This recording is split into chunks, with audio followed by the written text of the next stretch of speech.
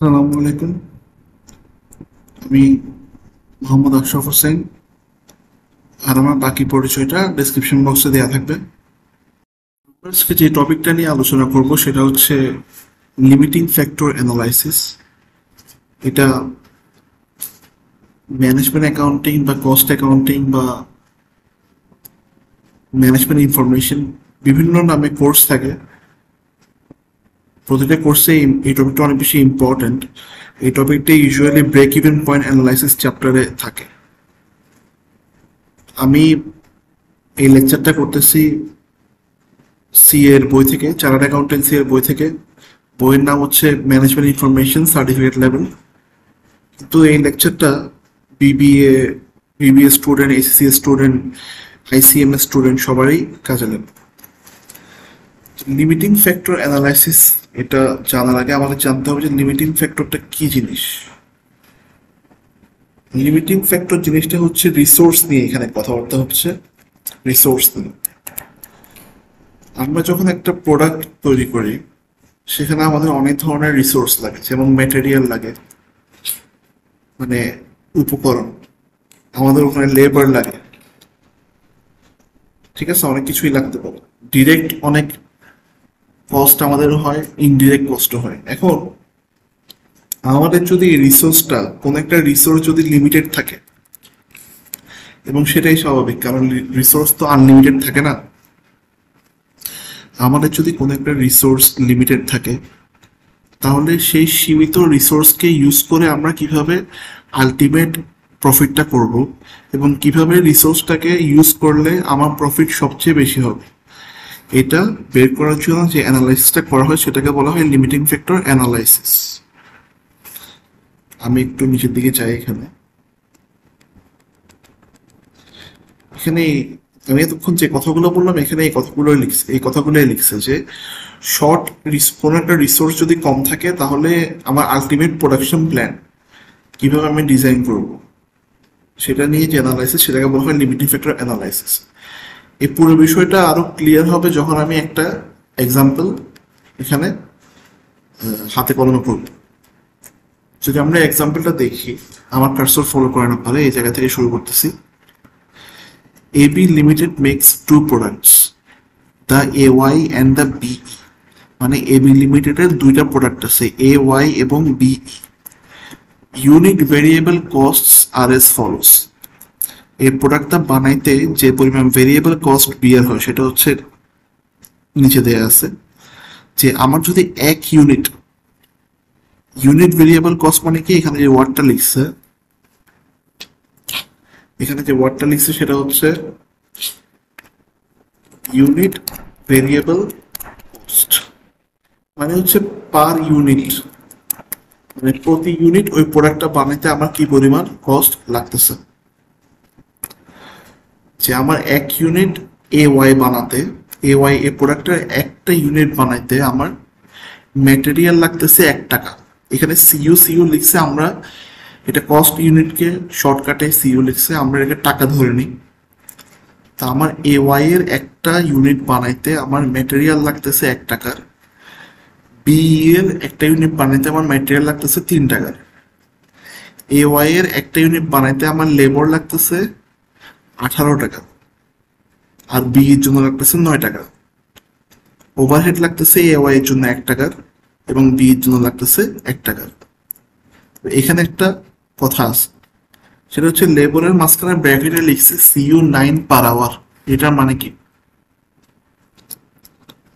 এটার মানে হচ্ছে লেবার মানে কি, লেবার মানে মজুরি, মানে আমি শ্রমিক নিয়োগ করছি, তো শ্রমিকদের মজুরি হচ্ছে প্রতি ঘন্টায় 9 টাকা। আর এখানে আমার ক্লিয়ারলি এখানে লিখে দিচ্ছে যে AY বানাইতে আমার একটা ইউনিট AY বানাইতে আমার 18 টাকা খরচ হচ্ছে। দ্যাট মিনস আমার লেবাররা একটা ইউনিট AY বানাইতে 2 ঘন্টা করে কাজ করতে হচ্ছে, কারণ যেহেতু প্রতি ঘন্টায় মজুরি 9 টাকা। আমি যদি এখানে চলে যাই, AY এর 1 ইউনিট, এখন এটা বানাতে আমার 2 ঘন্টা সময় লেবার আমার দিতে হচ্ছে এবং প্রতি ঘন্টার মজুরি 9 টাকা করে, ওখানে আমার 18 টাকা হয়ে যাচ্ছে। ঠিক আছে, তাহলে এটা আমরা কি বুঝলাম? এটা ধরো আমরা বুঝলাম যে এ ওয়াই এর একটা ইউনিট বানাইতে আমার 2 ঘন্টা লেবার নিয়োগ করতে হচ্ছে, 2 ঘন্টা শ্রমিক নিয়োগ করতে হচ্ছে। বি এর একটা ইউনিট বানাইতে আমার 1 ঘন্টা শ্রমিক নিয়োগ করলেই হচ্ছে। যে বি এর আমি যদি একটা বি বানাতে যাই, আমার শ্রমিকরা 1 ঘন্টা কাজ করলে একটা বি রেডি হয়ে যাবে। সেখানে এ ওয়াই যদি আমি একটা বানাতে যাই, তাহলে শ্রমিকরা 2 ঘন্টা কাজ করতে হবে। তাহলে এ ছিল ওভারঅল কস্টের যে ডাটা। তাহলে কি দেয়া আছে আর, the cells price per unit is 26 per A Y and 17 per B. A Y এর একটা ইউনিটের বানাইতে কস্ট লাগে 20 টাকা, আর একটা ইউনিট আমি সেল করি 26 টাকায়, এখানে দেয়া আছে। আর বি এর একটা ইউনিট বানাইতে 13 টাকা লাগে, আমি সেল করি 17 টাকায়। During July 2022, the available labor is limited to 8,000 hours. এখন আমাকে বলতেছে যে 2022 সালের জুলাই মাসে আপনার কাছে যে পরিমাণ শ্রমিক আছে, এই পরিমাণ শ্রমিক দিয়ে 8,000 ঘন্টা আপনি কাজ করাতে পারবেন, এর চেয়ে বেশি পারবেন না, এটা লিমিটেড, ঠিক আছে। আর sales demand in July is expected to B 3,000 units of AYs and 5,000 units of B. আমার জুলাইতে এ ওয়াই এর মিনিমাম 3,000 ইউনিট সেল হবে এবং বি এর মিনিমাম 5,000 ইউনিট সেল হবে। তো আমার রিকোয়ারমেন্ট কি, আমাকে কি বের করতে হবে? রিকোয়ারমেন্ট হচ্ছে determine the profit maximising production mix assuming that monthly fixed cost আর টাকা 20,000 and that no inventories R held. তো এখন আমাকে বুঝতে, আপনি আপনার প্রতি মাসে ফিক্সড কস্ট 20,000 টাকা যাচ্ছে এবং কোনো ক্লোজিং ইনভেন্টরি নাই। এখন আপনি বের করেন যে আপনার কিভাবে এই এ ওয়াই এবং বি, এই দুইটা আমাদের প্রোডাক্ট, এগুলো কি পরিমাণ করে কিভাবে বানাইলে আমাদের প্রফিটটা ম্যাক্সিমাম হবে, এটা আপনি আপনার ক্যালকুলেশন দিয়ে বের করে দেখান। এই যে এটা বের করার যে প্রসেসটা, এটাকে বলা হয় লিমিটিং ফ্যাক্টর অ্যানালাইসিস, যে কিভাবে এটা বের করেন।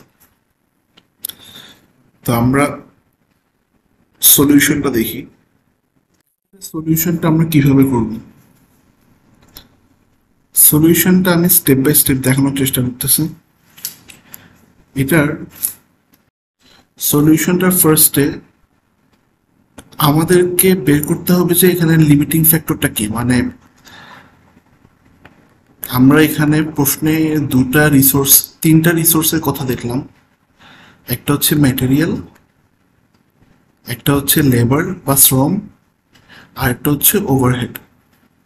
মানে আমার এই প্রোডাক্টটা বানাইতে এই তিনটা জিনিসই লাগবে,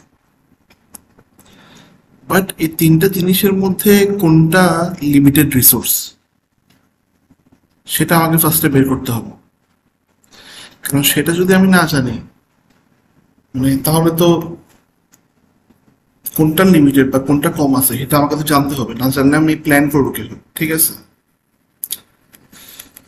এখন প্রথমে আমরা দেখি যে লেবার যেটা আছে, সেটা আমার এ ওয়াই কে বানাইতে, এক ইউনিট এ ওয়াই বানাইতে আমার লেবার লাগে কতক্ষণ? 2 ঘন্টা। আমরা আগেই এটা বের করছি যে লেবার আমার 18 টাকা লাগে, আর এখানে দেয়া আছে আমার প্রতি ঘন্টায় 9 টাকা। সো ক্লিয়ারলি বোঝা যাচ্ছে যে একটা এ ওয়াই বানাইতে আমার লেবার লাগতেছে 2 ঘন্টা। সেম ভাবে একটা বিইএস বানাইতে আমার লেবার লাগতেছে 1 ঘন্টা। আমার এখানে সেলসের ডিমান্ড দেয়া আছে এ ওয়াই এর জন্য 3,000 ইউনিট এবং বিইর জন্য 5,000 ইউনিট। সো আমি যদি ওই ডিমান্ড ফুলফিল করতে চাই,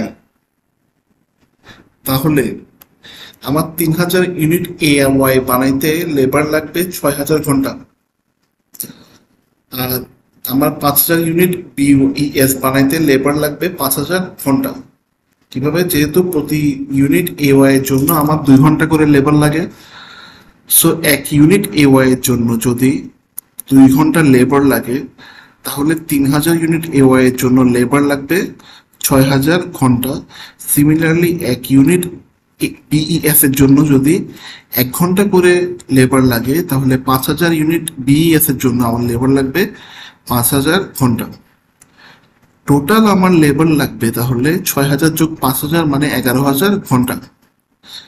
কিন্তু আমাকে প্রশ্নে এই জায়গায় বলেই দিছে যে আমার অ্যাভেলেবেল লেবার আছে 8,000 ঘন্টা, সো দ্যাট মিনস লেবার আমার শর্ট আছে। এটাই হচ্ছে আমার লিমিটেড রিসোর্স। এটা ক্লিয়ার হয়ে গেল যে লেবারটা হচ্ছে আমার লিমিটেড রিসোর্স। আপনি এখন জিজ্ঞেস করতে পারেন যে এখানে তো আসলে লেবারটাই শুধুমাত্র কত ঘন্টা আছে ওইটা বলছে, বাকিগুলো ক্ষেত্রে তো বলেও নাই, তো কেমনে বুঝলেন? আসলে এটা প্রথম অঙ্ক ইউজুয়ালি এরকম সবগুলো ক্ষেত্রে বলে দেয় যে মেটেরিয়াল কতটুক আছে, লেবার কতটুক আছে, ওভারহেড কতটুক আছে। তো এখানে ম্যাটেরিয়াল এবং ওভারহেড তখন পর্যাপ্ত থাকে, যে কোনো একটা বা যে কোনো দুইটা বা এর চেয়ে বেশি লিমিটিং ফ্যাক্টর হতে পারে। যেহেতু এখানে ওগুলোর কথা কিছু বলা নেই, সো আমরা ধরে নিলাম যে ম্যাটেরিয়ালও আমার এনাফ পরিমাণে আছে, ওভারহেডও আছে। লেবারটা আমাকে পরিমাণ বলছিল, আমি দেখতে পেলাম যে যেটুক লেবার আমার লাগবে ওটুক লেবার আমার নাই, তার চেয়ে 3,000 ঘন্টা কম আছে। সো লেবারটাই হচ্ছে আমার লিমিটিং ফ্যাক্টর। তাহলে প্রথম স্টেপটা কি, যে কোনটা আমার লিমিটিং ফ্যাক্টর এবং কতটুকু শর্ট আছে ওইটা বের করতে হবে। এবার আসেন স্টেপ নাম্বার 2। স্টেপ নাম্বার 2-তে আমাকে কি বের করতে হবে? স্টেপ নাম্বার 2-তে আমাকে বের করতে হবে identify the contribution earned by each product per unit of limiting factor, that is per hour per labour our work. মানে হচ্ছে আমরা তো কন্ট্রিবিউশন বের করি, তাই না? কন্ট্রিবিউশন কেমনে বের করতে আমরা জানি, ওটা হচ্ছে সেলস মাইনাস ভেরিয়েবল কস্ট।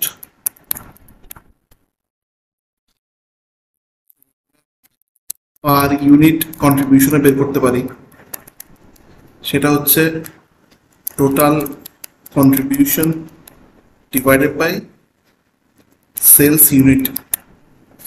বের করলে আমাদের পার ইউনিট কন্ট্রিবিউশনটাও বের হয়ে যাবে। কিন্তু আমাকে এখানে যেটা বের করতে হবে সেটা হচ্ছে যে আমার যেটা লিমিটিং ফ্যাক্টর সেটার ভিত্তিতে আমার কন্ট্রিবিউশনটা কত,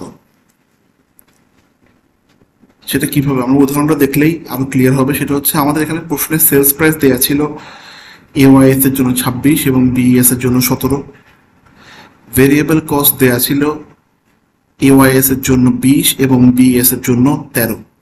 তাহলে আমার এওয়াইএস এবং বিএস এর পার ইউনিট কন্ট্রিবিউশন, কারণ যেহেতু আমি সেলস প্রাইস এবং ভেরিয়েবল কস্ট এগুলো ইউনিট কস্টই ধরছি, সো আমার পার ইউনিট কন্ট্রিবিউশন হচ্ছে এওয়াইএস এর জন্য পার ইউনিট 6 টাকা এবং বিএস এর জন্য 4 টাকা। এটা হচ্ছে আমার কি পার ইউনিট কন্ট্রিবিউশন। কিন্তু আমাকে এখন বের করতে হবে পার লিমিটিং ফ্যাক্টর কন্ট্রিবিউশন, মানে আমার যেটা লিমিটিং ফ্যাক্টর সেটার সাপেক্ষে আমার কন্ট্রিবিউশন কত। আমার লিমিটিং ফ্যাক্টর এখানে হচ্ছে লেবার। আমার একটা এ ওয়াই বানাইতে লেবার লাগে 2 ঘন্টা, একটা বিএস বানাইতে লেবার লাগে 1 ঘন্টা, আমরা উপরে বের করছি। এখন প্রতি ঘন্টা লেবারের জন্য আমার এওয়াইএস থেকে কন্ট্রিবিউশন কয় টাকা বের হয়? আমার এই 6 টাকা বের করতে কিন্তু 2 ঘন্টা লেবার ইনভেস্ট করতে হচ্ছে, যেহেতু একটা এওয়াই বানাইতে আমার 2 ঘন্টা লাগতেছে। সিমিলারলি এই 4 টাকা বের করতে আমার 1 ঘন্টা ইনভেস্ট করতে হচ্ছে। তাহলে আমার এওয়াই থেকে প্রতি ঘন্টায় আমি 3 টাকা করে বের করতে পারতেছি লেবার দিয়ে। প্রতি ঘন্টা লেবার দিয়ে আমি এওয়াই থেকে কয় টাকা বের করতে পারতেছি? 3 টাকা বের করতে পারতেছি। কিন্তু 1 ঘন্টা লেবার দিয়ে আমি বিএস থেকে 4 টাকা বের করতে পারতেছি। সো যদিও আমার এওয়াই এর পার ইউনিট কন্ট্রিবিউশন 6 টাকা, বিএস এর পার ইউনিট কন্ট্রিবিউশন 4 টাকা থেকে বেশি ছিল, কিন্তু যেহেতু আমার কাছে মানে আমার কিন্তু এওয়াই বানাইতে এই 3টা রিসোর্স লেবার, ম্যাটেরিয়াল, ওভারহেড 3টা কম্বাইন করে বানাইতে হবে। বিএস বানাইতেও কিন্তু 3টা কম্বাইন করে বানাইতে হবে। সো আমাকে রিসোর্স লিমিটেড, যেহেতু আমাকে এই হিসাবটা করতে হচ্ছে যে আমি মানে লিমিটিং ফ্যাক্টরের সাপেক্ষে আমি কোনটা থেকে কত টাকা কন্ট্রিবিউশন বের করতে পারছি। তো দেখা যাচ্ছে যে লিমিটিং ফ্যাক্টরের সাপেক্ষে আমার কন্ট্রিবিউশন বিএস থেকে বেশি বের হচ্ছে। দ্যাট মিনস আমার কি করতে হবে? এখন আমার যেটা করতে হবে, মার্কেটে আমার বিএস এর যে ডিমান্ড ছিল 5,000 ইউনিট, সেটা আমাকে আগে ফুলফিল করতে হবে। এরপর বাকি যেটুক লেবার আছে সেটুক দিয়ে যতটুকু এওয়াই হয় সেটা আমি বানাবো। সেটা যদি 3000 ইউনিট আমি বানাইতে নাও পারি, কিছু করার নাই, আমার কাছে লেবার যেহেতু এনাফ নাই, আমি হয়তোবা এওয়াইএস এর কিছু ডিমান্ড আমাকে ছেড়ে দিতে হবে। তাহলে এটা কিভাবে করব?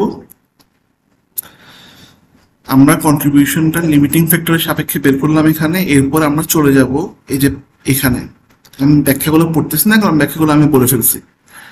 আমার অপটিমাম প্রোডাকশন প্ল্যান বা প্রফিট প্ল্যান যেটা হবে সেটা হবে প্রোডাক্ট বিএস এর জন্য আমার 5000 ইউনিট ডিমান্ড আছে, আমি ওইটাই বানাবো পুরোপুরি। 5000 ইউনিট বানাইতে আমার কয় ঘন্টা সময় লাগবে? 5000 ঘন্টা লেবার ইনভেস্ট করতে হবে, যেহেতু 1 ইউনিট বানাইতে 1 ঘন্টা ইনভেস্ট করতে হয়। তাহলে 5000 ঘন্টা লেবার আমার এখানে চলে গেল, এবং এটা বিএসটা হচ্ছে আমার এখানে ফার্স্ট প্রায়োরিটি। কারণ কি জন্য? এই যে এখানে এটার জন্য যে বিএস এর প্রতি ইউনিট থেকে আমি মানে 1 ঘন্টা লেবার দিয়ে আমি ওখান থেকে 4 টাকা বের করতে পারবো। সেকেন্ডলি আমার এওয়াইএস, এটার ডিমান্ড আছে 3000 ইউনিট, যেটা বানাতে আমার লেবার লাগবে কত? 6000 ঘন্টা। কিন্তু আমার কাছে কি আছে? 6000 ঘন্টা নাই, আমার কাছে আছে 3000 ঘন্টা। ঠিক আছে, এটা হচ্ছে ব্যালেন্সটা আছে আমার কাছে 3000 ঘন্টা। এই 3000 ঘন্টা দিয়ে আমি শুধুমাত্র আপনার 1500 ইউনিট এওয়াইএস বানাইতে পারবো, যেখানে আমার ডিমান্ড ছিল 3000 ইউনিট। সেটা আমি পারলাম না কারণ আমার কাছে 6000 ঘন্টা লেবার নাই, আমার কাছে 3000 ঘন্টা লেবার আছে। প্রতিটা এওয়াইএস এর জন্য আমার 2 ঘন্টা লেবার চলে যায়। সো আমি এখানে 1500 ইউনিট আমার এওয়াইএস বানাতে পারবো, এবং বিইএস এর 5000 ইউনিট, প্রতি ইউনিট থেকে আমার মানে লেবারের সাপেক্ষে লিমিটিং ফ্যাক্টর সাপেক্ষে 4 টাকা করে কন্ট্রিবিউশন বের হয়। সো 20,000 টাকা এখানে কন্ট্রিবিউশন বের হবে। আর এওয়াইএস এর যেটা 1500 ইউনিট, সেখান থেকে প্রতি লিমিটিং ফ্যাক্টর সাপেক্ষে 3 টাকা করে কন্ট্রিবিউশন বের হয়। সো এখান থেকে 9000 টাকা বের হবে। আমার টোটাল কন্ট্রিবিউশন হবে 29,000 টাকা, লেস ফিক্স কস্ট 20,000 টাকা। প্রফিটটা হচ্ছে 9000 টাকা। এটা হচ্ছে অপটিমাম প্রফিট। তো এটা গেল লিমিটিং ফ্যাক্টর থেকে প্রথম লেকচার, এবং এরকম লিমিটিং ফ্যাক্টরে আরও একটা বা দুটো অঙ্ক আমি সামনে করাবো নেক্সট লেকচারে। সেটা আপনারা পাবেন। যদি আপনাদের কাছে ভিডিওটা ভালো লাগে তো চ্যানেলটা সাবস্ক্রাইব করবেন, ফেসবুকে দেখলে পেজটা ফলো করবেন এবং ভিডিওটা শেয়ার করে দিবেন। ধন্যবাদ। আসসালামু আলাইকুম।